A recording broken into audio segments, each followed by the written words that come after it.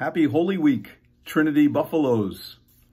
In 1998, Tom Brokaw, an American journalist, wrote a book called The Greatest Generation. He was referring to a generation also known as the GI generation. They were Americans forged in the fires of the Great Depression and World War II. There were two great challenges for this generation. They were amazing Americans whose suffering led to their success.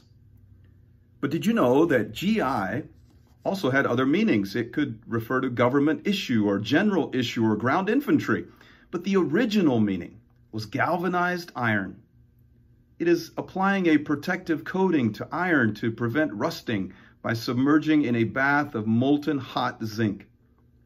Galvanized iron's suffering, you might say, leads to its success. Boys and girls, it's not easy going to Catholic school.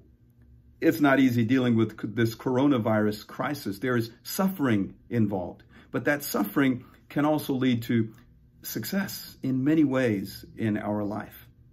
If we are like the greatest generation, we would say to this challenge, bring it on. Happy Easter, everybody.